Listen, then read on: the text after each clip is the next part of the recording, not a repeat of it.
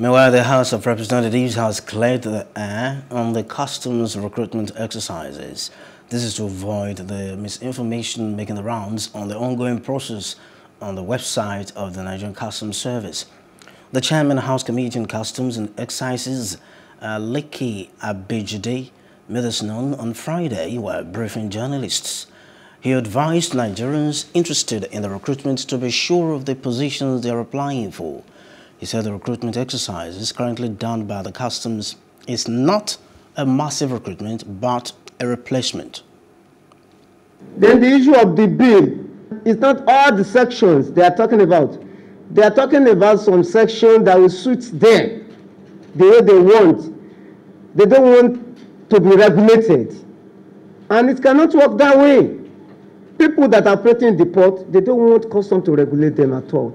They want to do something and go scot-free. It's no longer going to be possible. We will not listen to that. The ones that are useful, we take. Those ones that are not useful, we take it out.